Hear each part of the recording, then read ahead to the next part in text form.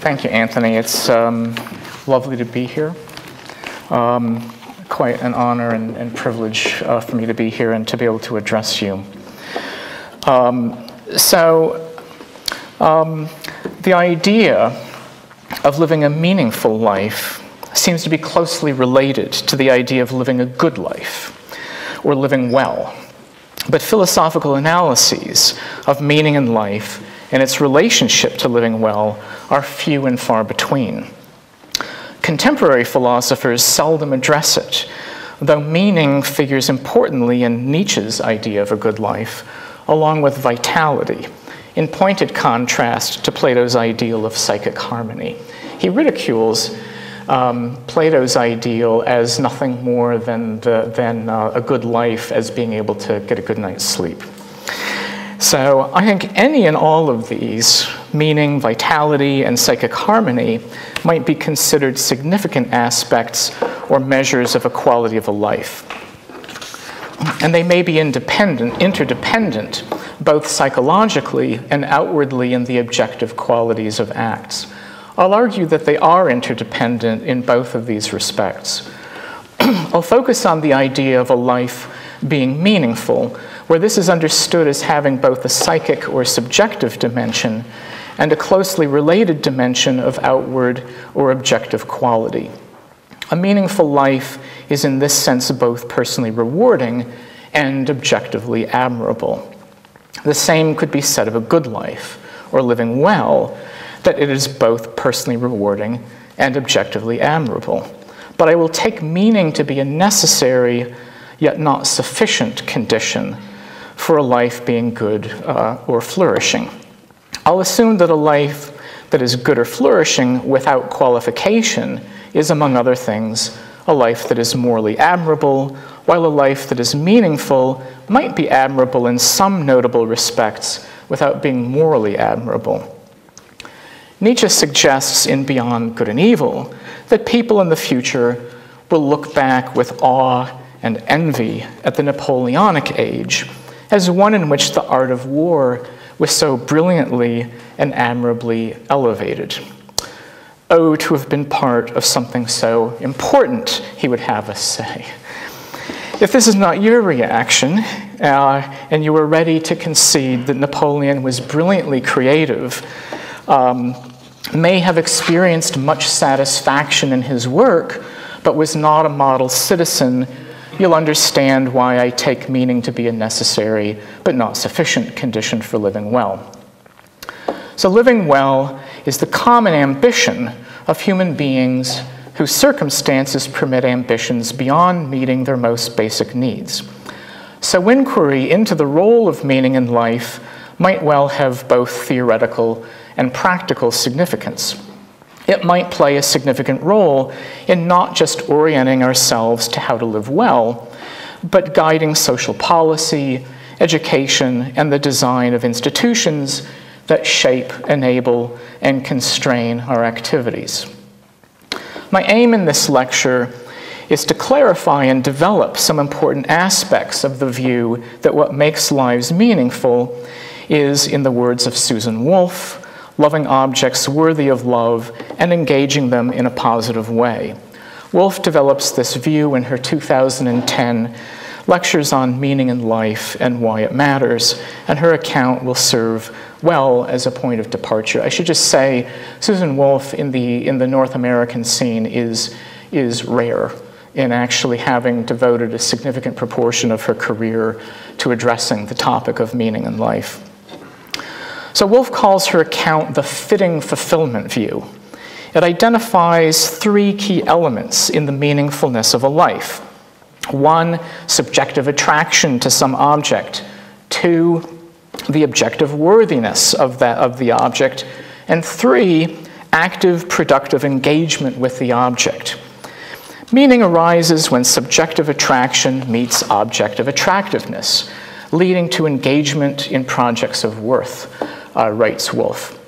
And she says this with approving reference to the works of Bernard Williams. So if you know his work on projects and the way our projects give us reasons that may compete with the reasons of morality, you'll know some of the background. So she says, philosophical models of human motivation tend to be broadly Humean or Kantian. These models insist that people are exclusively motivated by their perceived self-interest, that is, by a small number of basic self-interested desires, or in the case of Hume, or in the case of Kant, that they're also motivated by categorical demands of impartial reason, the impartial requirements of morality. Ordinary discourse replicates this dichotomy, Wolff says. Yet many of the reasons and motives that move us are ones that engage us in the activities that make our lives worth living. Reasons grounded in the attachments and projects that make our lives meaningful. So that's Wolff's view. So this is a bold claim, and it is both, as a claim about motives, an empirical conjecture about human motivation, and as a claim about justifying reasons, a thesis about practical reason or morality that posits meaning as, and these are her words, a category of value in addition to happiness or self-interest and morality. So in her scheme of things, you accept the Humean, something is right in human Kant. There are these two different competing kinds of reasons, and morality, and projects or meaning gives us a third category, a third form or source of motivation. So I shall argue that Wolff's central intuition about meaning in life is plausible, but it can be placed on a more secure footing in the spheres of both motivation and value. In the sphere of motivation, it's not a bad philosophical strategy to assemble everyday evidence of the deficiencies of the Humean-Kantian divide in the way Wolff does. But positing meaning as a third spring of motivation, in addition to self-interested desire and impartial reason, is only the most philosophically obvious of the motivational theses that might be advanced. It's a philosophically conservative thesis. It's also empirically speculative at a time when motivational psychology offers well-supported models for understanding a variety of phenomena dear to the hearts of moral psychologists. I'll bring the most systematic of these models to bear on the idea of meaning in life, and doing so will offer a more systematic understanding of its subjective aspect. I just think this is an area where trying to bridge into what the scientists are saying is potentially very fruitful for philosophy. So in the sphere of value, I'll argue that Wolff's notion of categories of value is not well defined, and that her fitting fulfillment view could be better developed through a eudaimonistic account of living well and related ideas about moral and non-moral virtues and other necessities for living well. Turning to the third component of her view, the idea of productive engagement with worthy objects, my aim is to say more than Wolff does by addressing the acquired attributes that make productive engagement possible. Virtues and the related capabilities and understanding that comprise the personal attributes necessary for living well. I'll bring my reactions to the three components of Wolff's view together in a form of eudaimonism, which gestures toward implications in the realms of education and public policy. The practical lesson that Wolff draws from her account is that, she says, it need not be irrational to choose to spend one's time doing something that neither maximizes one's own good nor is morally best. We might reasonably grant this and wish for more. It's a rather weak claim. We might ask whether there are not some differences between projects or goal orientations that make eudaimonistic ones more conducive to living a good and meaningful life. People People do the darndest things, writes Woolf. This is an extended quote from her. They race lawnmowers, compete in speed-eating contests, sit on flagpoles, watch reality TV. Do these activities merit the investment of time and money that people put into them? Do they contribute to the meaning of these people's lives? There may be something to be said on both sides of these questions. That's Woolf. So I think she's right to avoid the elitism long associated with eudaimonism, but she misses opportunities to give her core idea of meaningful lives more teeth. So now I'll begin with subjective attraction and then consider the other components of her view following this. So my strategy in addressing the subjective attraction aspect of meaning will be to examine Woolf's examples of meaningful and meaningless activity and show that they are readily interpreted in light of the systematic theory of motivation to which I've alluded. The theory is called self-determination theory. I'll outline some of the core ideas, and I'll say SDT for short. I'll outline some of the core ideas of SDT and show how the subjective or psychological side of meaning in life can be fit within the landscape of human motivation as it's currently understood in this theory and in psychology. And I should say, this is a theory, this is the most systematic theory in the terrain, if you look across the terrain of motivational psychology. It's incorporated the key insights of two earlier, less systematic theories. So, this will obviate the need to posit meaning as a distinct source of motivation and dissolve the Humean-Kantian divide. So I'm not going to take her starting point in philosophy as the right place to start. There's something wrong with it. Something needs to be done to alter it. But making it more complicated by adding a third, I'll argue, is not the most sensible way to go.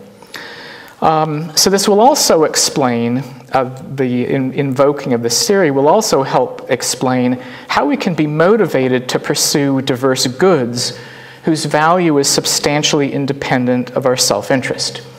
Goods we may be required by morality to respect, or ones that may present themselves as especially worthy of our own concern. The explanation involves the idea that the architecture of human motivation has stable common foundations in the form of dispositions, potentialities, and associated needs, but that it can take on many outward forms. In the right external and personal conditions, people can come to care about and devote themselves to a great variety of specific goods, accepting reasons to think that these goods are objectively good. Woolf suggests that loving another person is a paradigm case of the subjective attachment to an object that can give life meaning. Devotion to philosophy, music, and one's garden are other examples she offers. In at least some of these cases, there is attachment not only to objects, but to goods specific to spheres of practice. So in the case of philosophy, which she discusses briefly, devotion to the goods of truth, soundness of argument, grace and clarity of expression. So she says, I'm struggling with this philosophy paper. Why? Well, because I want to get it right. I want it to read well. I want the arguments to be sound.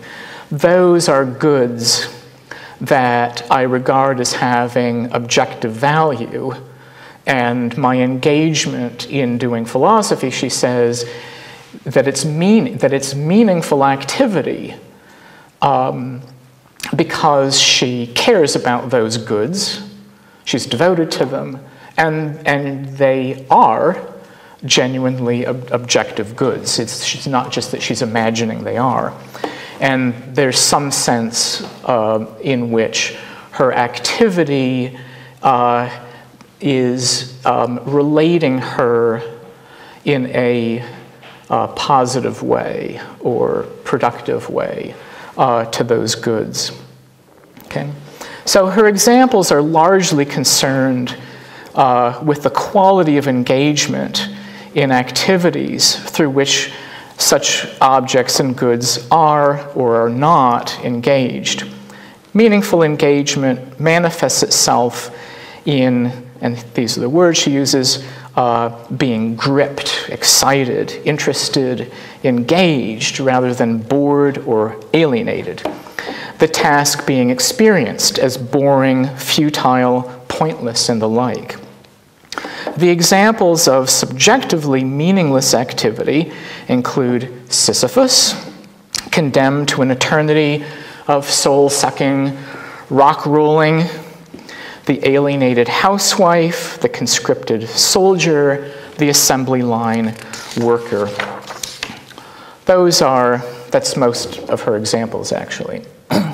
So I think these are plausible examples, but Woolf does not flesh them out, apart from a discussion of Richard Taylor's thought experiment in which Sisyphus is injected with a drug that causes him to love stone rolling more than anything else, so that he is not subjectively oppressed, but pursuing his greatest passion. So even in discussing Sisyphus Reformed, or the happy Sisyphus, her concern is simply to deny that the objective aspect of meaning is present. Her concern is to argue that perpetual rolling of the same stone to no good purpose beyond one's own pleasure is pointless and would not render life objectively meaningful. So I read this passage in her lectures. I thought, well, so one could fill in different details. So I'll only say a word about this, but because we're talking about the subjective attachment part, not the objective value. But so you could imagine within the details offered that Sisyphus is not just loving this and enjoying it, but that his spirit is freed up by the enjoyment enough that he's clever enough that he figures out how to introduce creativity, artistry, into the rolling of this stone. It's just the same stone, up and down the same mountain, gets to the top, it rolls down, he has to do it all over again. But now he's enjoying it, and I think if Nietzsche were thinking about this case, he would have thought of this, right? So maybe there are ways of elevating rock rolling to a high art, right? And so maybe there would be qualities of artistry in the rolling. I mean, you might dance as you rolled the rock up. You might invent new steps. You might do it with astounding grace and artistry, you know, and then she would have to say, oh gosh, okay, if you imagine the case that way, then maybe there would be objective value. And she's not requiring that there be moral objective value, just some objective value to it. That would answer that part of it. So all of her examples are like this. They're very, very thinly described. And to read the cases the way she wants them to go, you have to read into them. You have to add detail.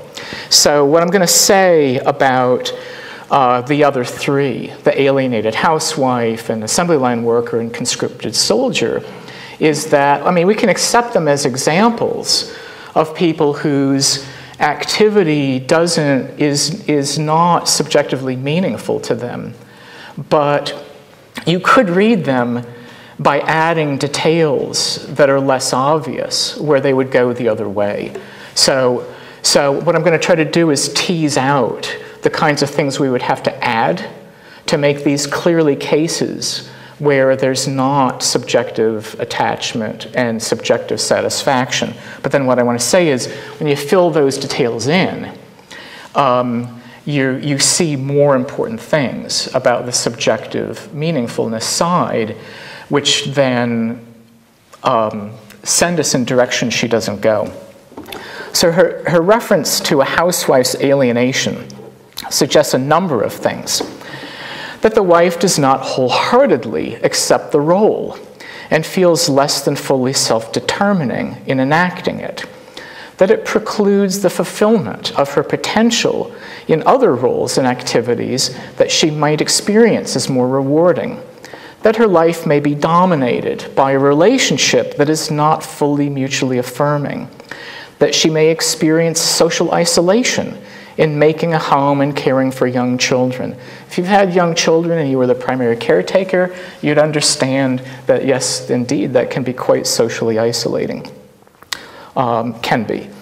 Or again, that the combination of her circumstances and personal attributes leaves her unable to engage the activities of housework in ways that make it rewarding. These might include deficiencies of self-determination in how she does the work. Maybe her husband leaves her honey-do lists. I don't know if you have that expression here. We do in the States. Honey, do this for me.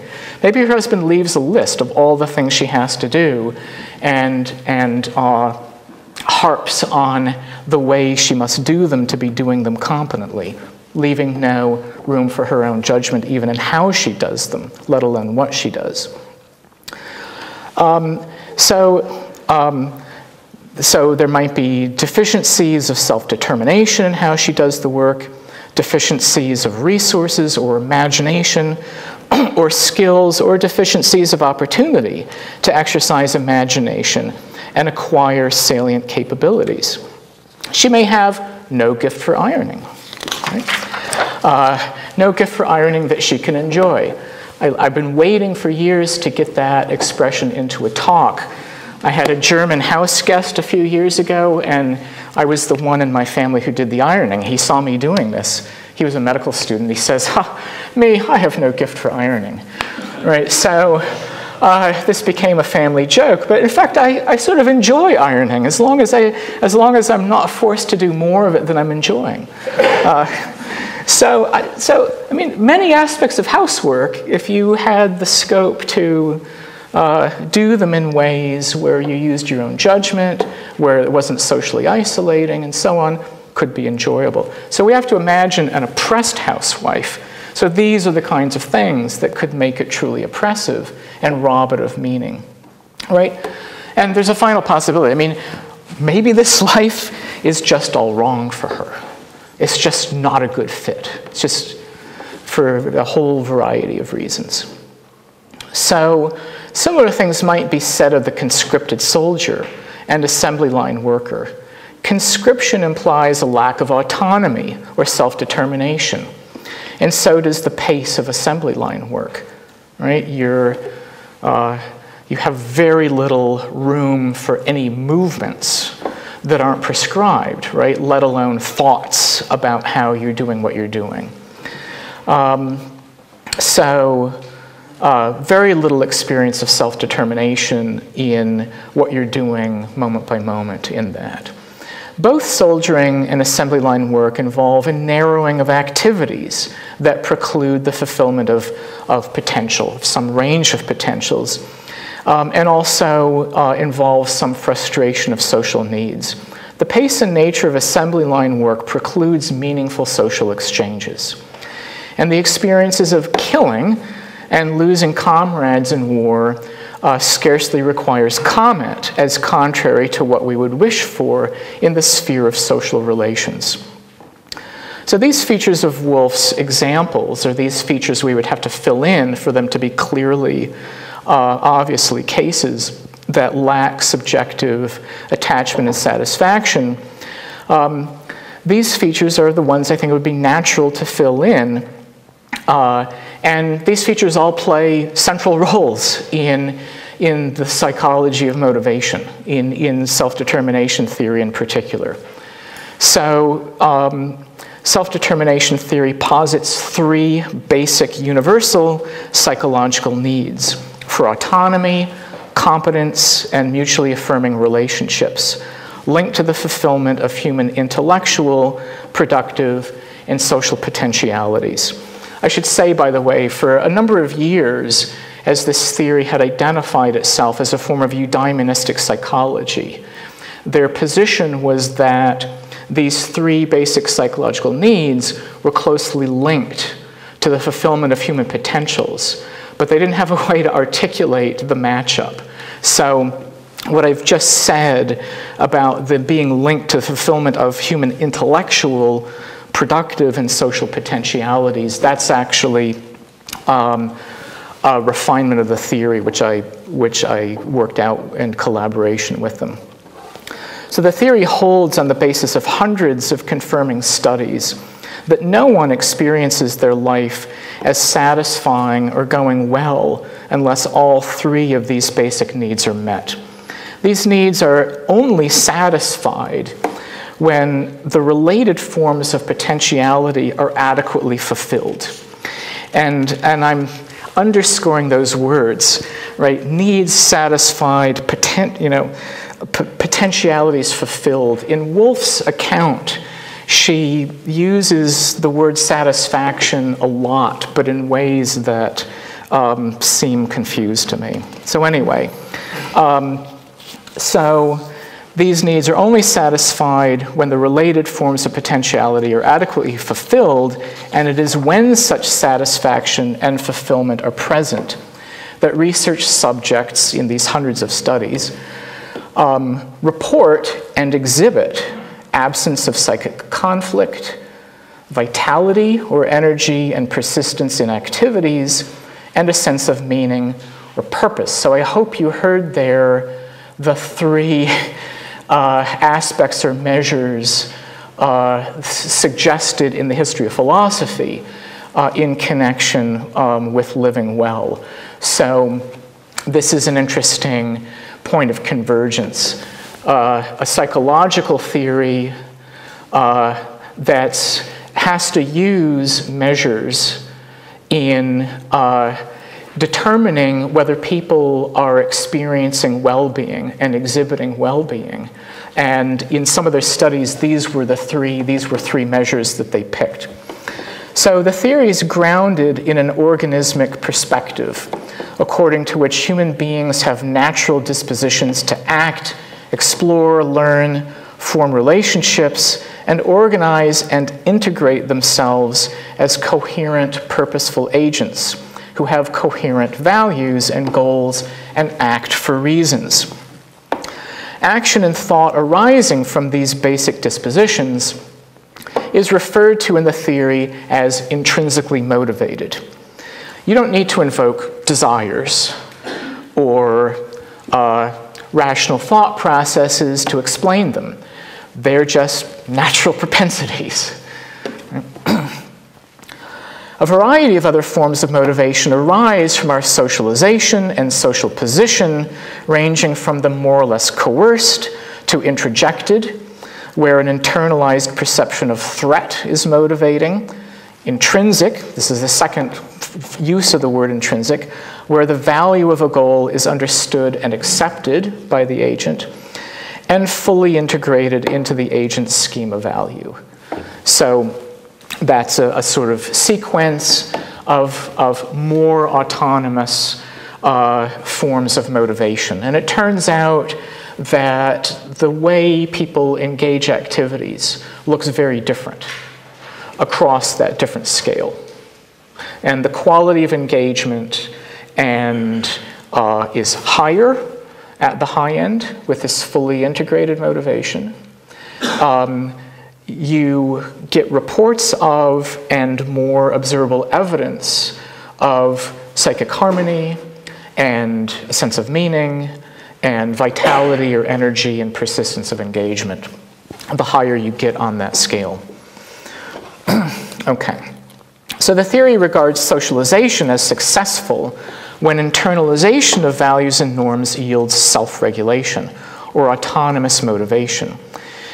And it argues that human interactions and teaching that support, and this is a quote, the satisfaction of the basic psychological needs for autonomy, competence, and relatedness is necessary for effective internalization and for psychological growth, integrity, and well-being.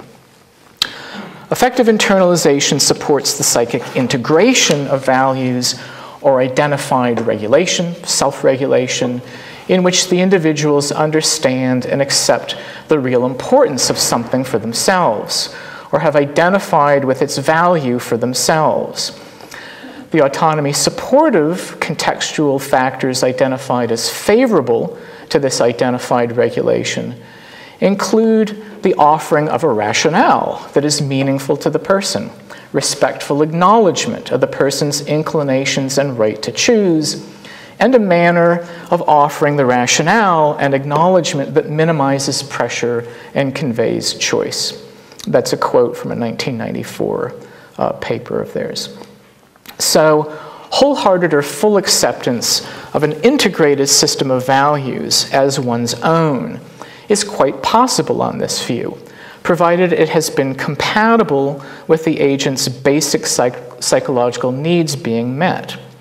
To recognize the formative significance of these needs is not to see all action as directed toward the satisfaction of those needs, it should be emphasized.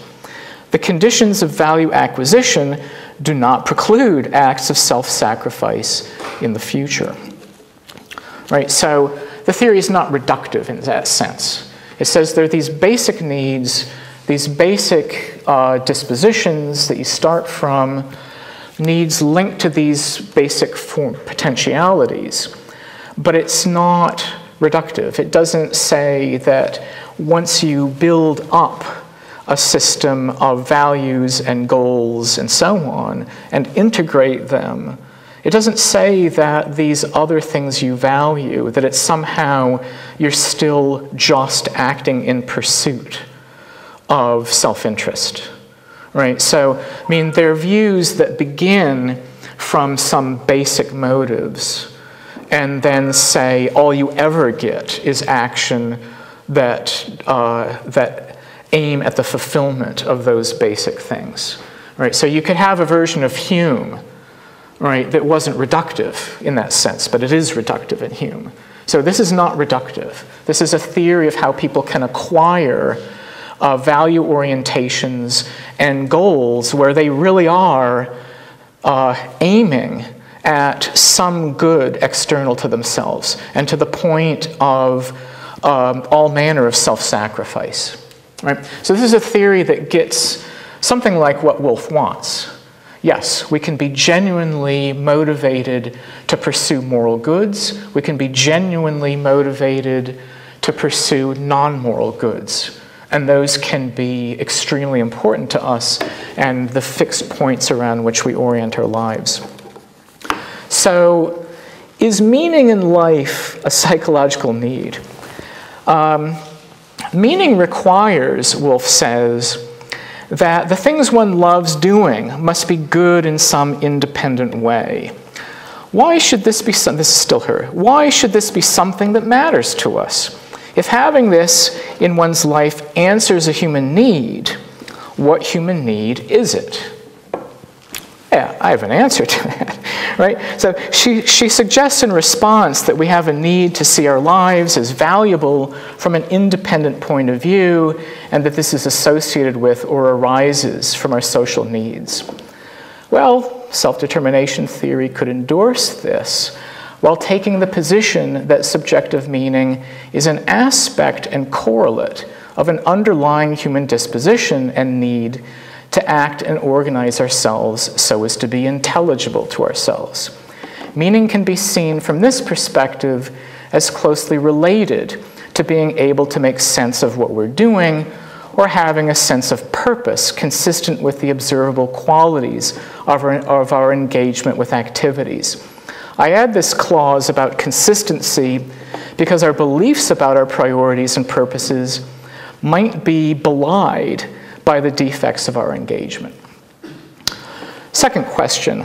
So we might ask similarly whether vitality and psychic harmony are also psychological needs. So meaning, vitality, and psychic harmony seem, in fact, to be interdependent and linked to each other through the three basic psychological needs. An absence of any of these aspects of well-being may be attributable to any of the three psychological needs not being met. So the goal may not be autonomously pursued, yielding psychic conflict, dysfunctional engagement, and lack of purpose or meaning. Or again, a lack of efficacy or perceived competence may be related to futility, pointlessness, an experience of conflict in pursuing the activity, and so on. If you think your way back and forth through them, you'll see many ways in which they could be interrelated. So the relationship between need satisfaction and quality of engagement will also predictably result in the outward qualities of the activity being diminished when the subjective qualities of the experience are poor. So again, remember the scale of forms of motivation that I talked about. They yield different qualities of engagement with the activities. So there's going to be a connection between the needs being fulfilled and the quality of the experience and the quality of the outward performance. So there are ways of getting people to do things, and many of our institutions are designed in ways to get people to do things, but where the motivation is introjected. You try to scare the daylights out of people and by giving them no job security, and you think you'll get better performance out of them. And the truth is, they're more worried. There's some sense in which maybe they're more highly motivated. They have more motivation, but it's not a very highly functional form of motivation. They tend to make more mistakes. You don't get the best out of them. They'll only do what you're requiring them to do, and a variety of problems. So now I'll turn to objective worthiness. This is going to be schematic. So is meaning a category of value in addition to happiness or self-interest and morality, as Wolff suggests? The idea of categories of value strikes me as obscure. And after some discussion of possible theories of objective value, Wolff adopts a very tolerant stance toward the range of projects that might count as objectively valuable: lawnmower racing, speed eating, and all that. So there are points in the discussion where she asserts plausibly that we have stronger reason to engage in meaningful activities than to indulge in mere pleasure. So an example she gives: skipping office hours to attend a lecture by a philosopher is one thing. I hope none of you are skipping your office hours right now. And skipping office hours to soak in a hot bath, quite another. She refers to shallow hedonism as not conferring meaning on life. But curiously, from my point of view, she never contrasts such hedonism explicitly with eudaimonism. There are no references to the idea of fulfilling potentialities or potential well, an idea central to eudaimonism. So making the contrast explicit would point inquiry about devotion to things of objective value in a more promising direction. So here's a shot at an alternative conception of categories of value, which I think would be more helpful. We could distinguish intrinsic, non-instrumental, and instrumental value. That at least is I think, a well-formed set of categories. So think of intrinsic value as lodging in sentient beings, so beings that can have some conception of their own well-being. So sentient beings, their flourishing, and constituent elements of such flourishing, such as their virtues. Think of non-instrumentally valuable things as things valued for themselves by sentient beings.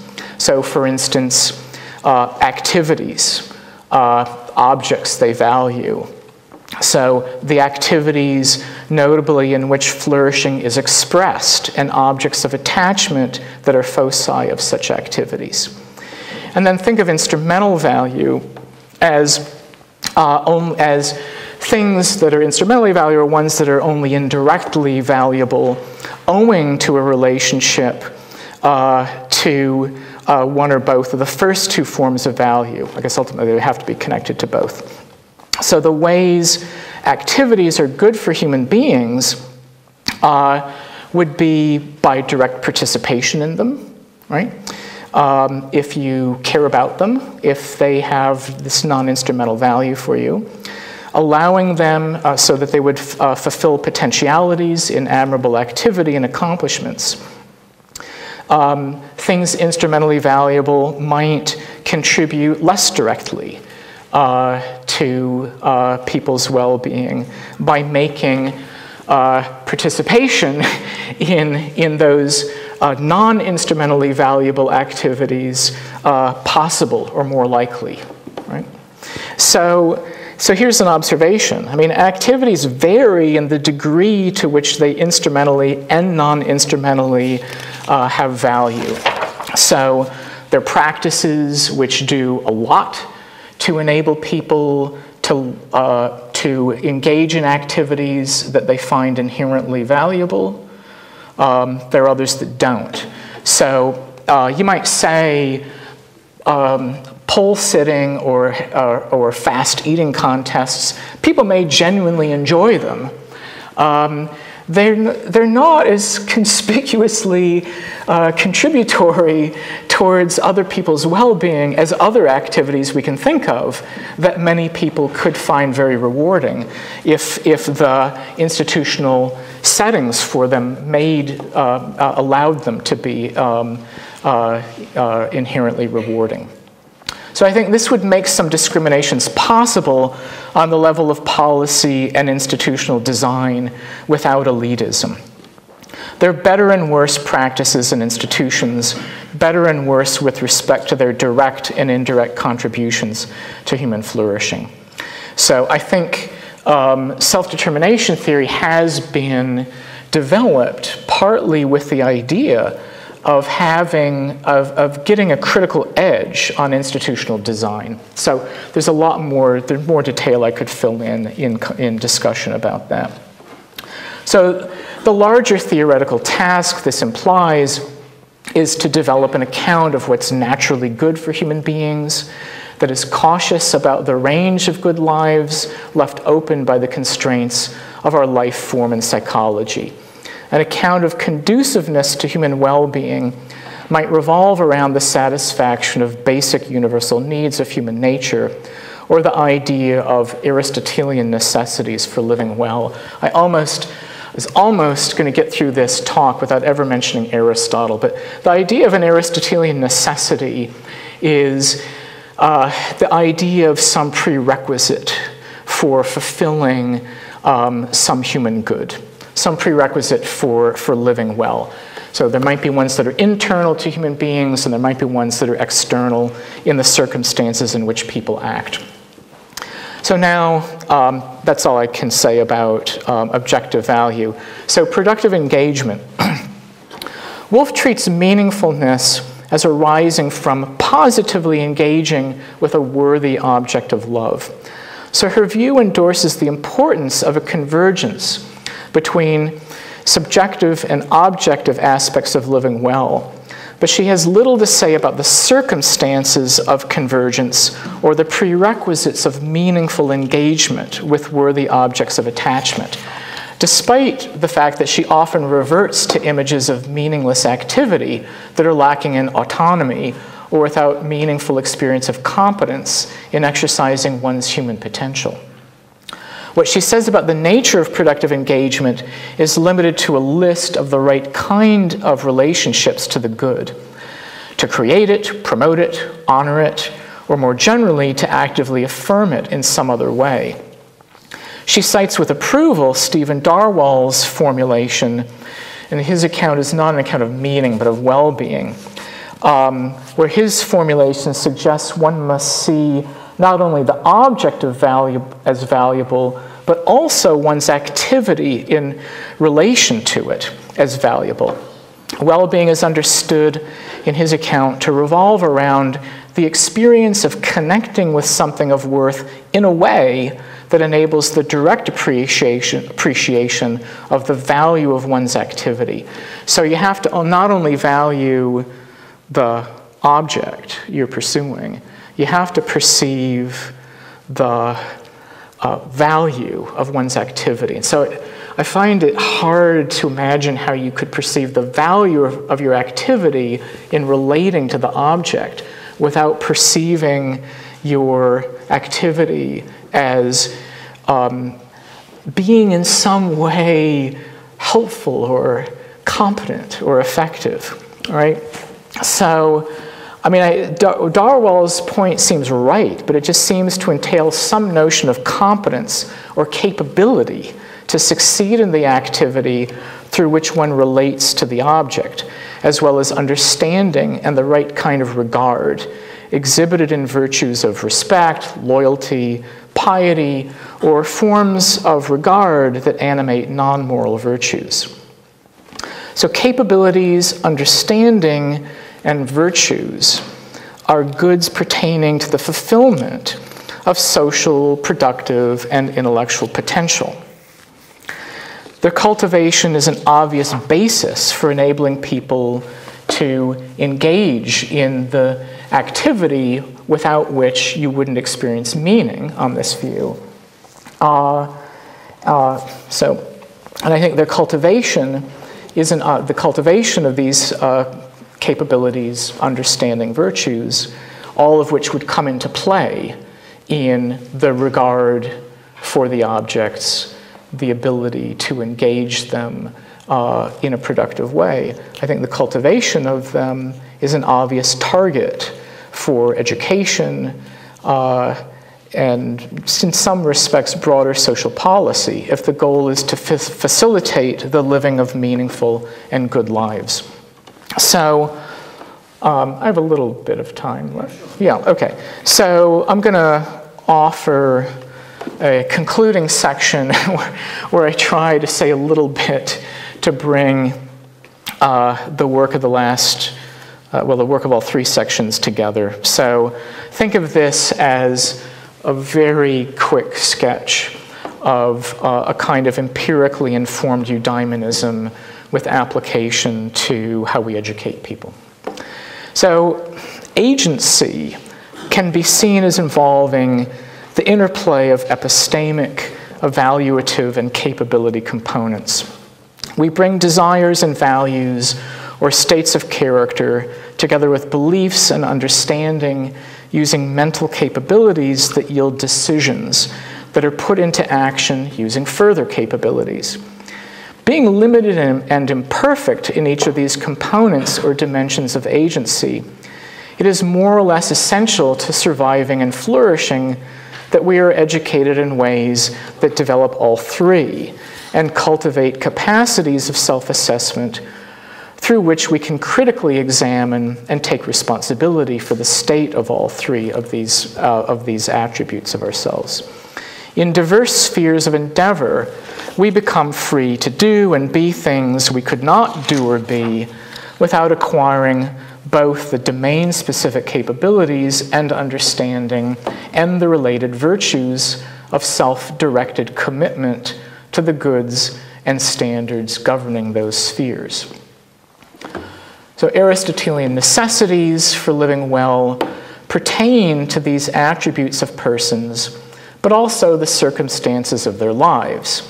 When these necessities are all present and aligned, the fulfillment of human social, intellectual, and productive potentials in admirable activity is accompanied by satisfaction of related social autonomy and competence needs.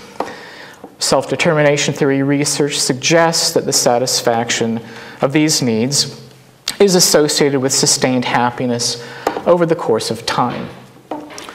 The theories mined Aristotle's texts even before I started collaborating with them. So one of the things they looked at was, well, what about goal orientations that are eudaimonistic, focused on things of inherent value, versus goal orientations focused on extrinsic things, money, fame, things like that, and looks, where those things, as Aristotle says, sort of depend on the approval, the approbation of others. All right?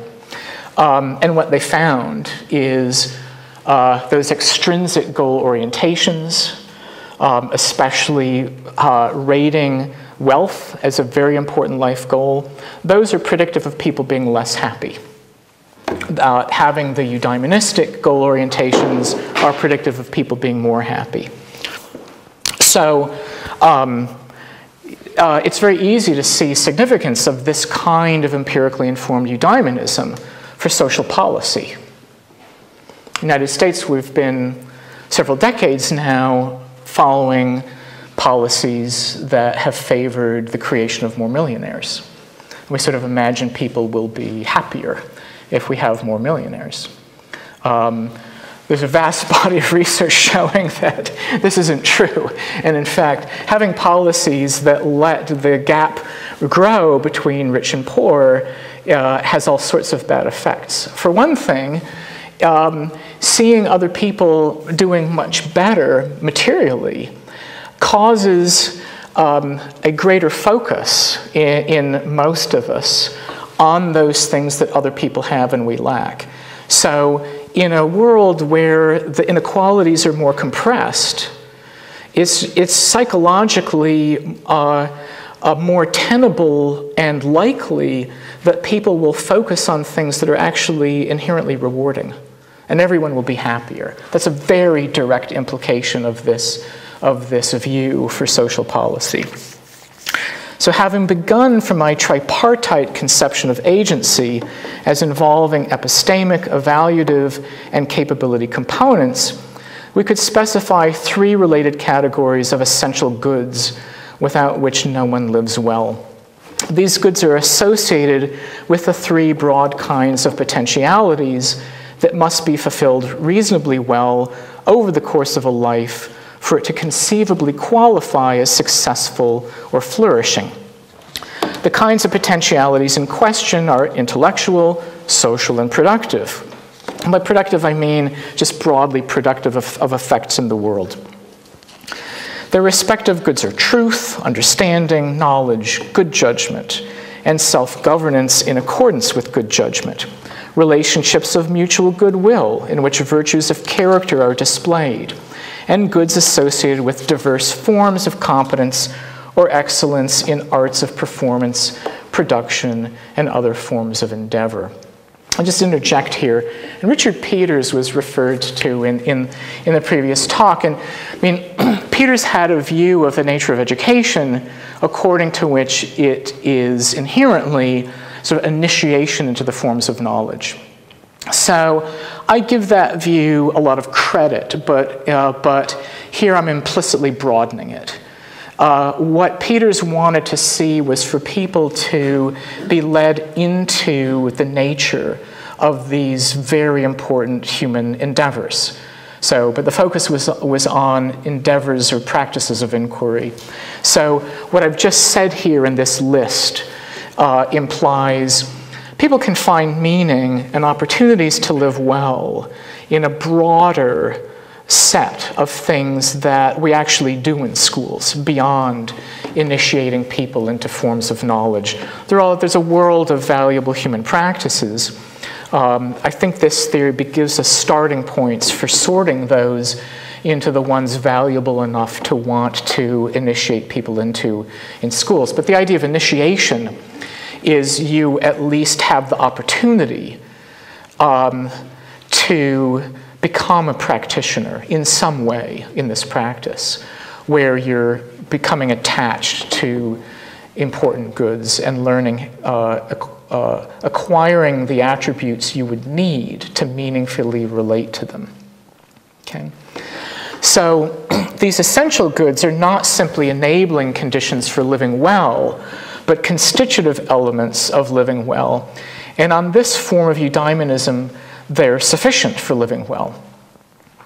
We can abandon the elitism historically associated with eudaimonism, but preserve the core eudaimonistic idea that living well involves admirable, self-directed fulfillment of potentialities in human endeavors occupied with goods that are valued for their own sake and not just instrumentally. The promotion of forms of development conducive to living well will consequently be understood to concern the acquisition of understanding, capabilities, and virtues of character and intellect. Developmental and epistemic dependence are fundamental, limiting aspects of the human condition that would be recognized, that should be recognized in public policy as no less central to the purposes of a cooperative society than the perils of lacking system for adjudicating conflict or regulating economic activity. This is a reference to what we take as a starting point for political theory. And what's the nature of the human condition that makes it desirable to be a member of a cooperative society, right? Is it that there'll be unending conflict if we don't adjudicate conflict collectively? Is it that, well, we're producing stuff and it needs to be distributed, and so we want to provide security for people engaging in productive activities, but also divide it in a way that's fair? Those are typical starting points. I'm suggesting, no, lacking understanding of the world and lacking virtues and lacking capabilities are fundamental to the human condition.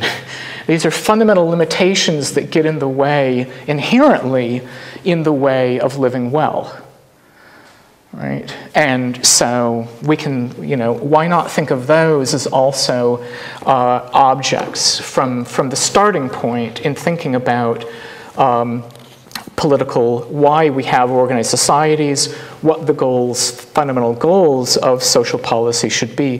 Why not also start there? Those things are necessary for living well. We would surely all say in the abstract, yes, what we want is to live well. These are the things we need. Right? Okay. So flourishing pertains to activity, and the activity through which virtues, capabilities, and understanding are acquired and expressed are shaped by the norms and structures of a society's practices, institutions, and arrangements. It is through the activities so shaped that perception, understanding, desire, attachment to goods, and capabilities develop, all in connection with acquiring vocabularies of the good, forming identities, and finding meaning and direction in life. All institutions may be considered at least potentially educational in these respects and as mediating access to essential goods. Part of the defining function, I want to say, of educational institutions would be to promote forms of development conducive to living well in circumstances conducive to achieving the essential goods noted above. Education that aims to enable people to live well should treat all three of the broad categories of potential as important and help students become good at a variety of things, including relating to others in mutually affirming ways and thinking through what is important to them and how to manage their lives prudently. Focusing on the fulfillment of potentials that would enable students to satisfy their basic psychological needs in this way would supply the most essential internal elements for living well. Education initiates learners into domains whose goods are possible objects of attachment. Such goods would include the beauty and power of an eloquent and insightful formulation of an idea, artistry in diverse domains of performance, qualities of craftsmanship, ingenuity of design, and the like. An introduction to these goods expands a student's understanding of value and opportunities for self-directed activity, while offering resources and standards for critical thinking and judgment. Finding the activities of one's life meaningful is an essential aspect of living well, and learning should offer opportunities to live well in part by expanding the range of goods that might lend meaning to a life, and doing so in conjunction with nurturing capabilities and understanding through which learners can relate to those goods in significant and productive ways. Thank you.